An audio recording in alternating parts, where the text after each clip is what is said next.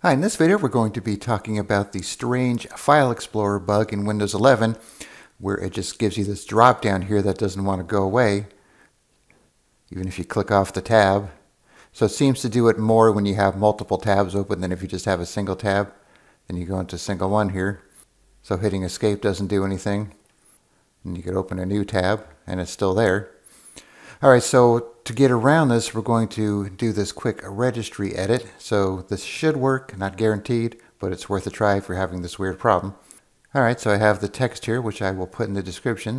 Okay, so first we need to open the registry editor, regedit in the search box. Okay, so now you can just copy this address here into the address bar instead of trying to navigate to it. Okay, so next we want to look for a key named AutoComplete, and you probably don't have it. So if you don't have it, you want to right click on Explorer, New Key, AutoComplete, and then from there we want to make a new string value called AutoSuggest within AutoComplete. So you could either right click on the key itself or right click in a blank spot, New String Value, AutoSuggest.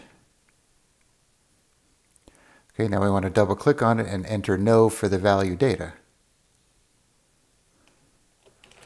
Like that with a capital N most likely. Now we click into the box here and it's going back to normal. Like so.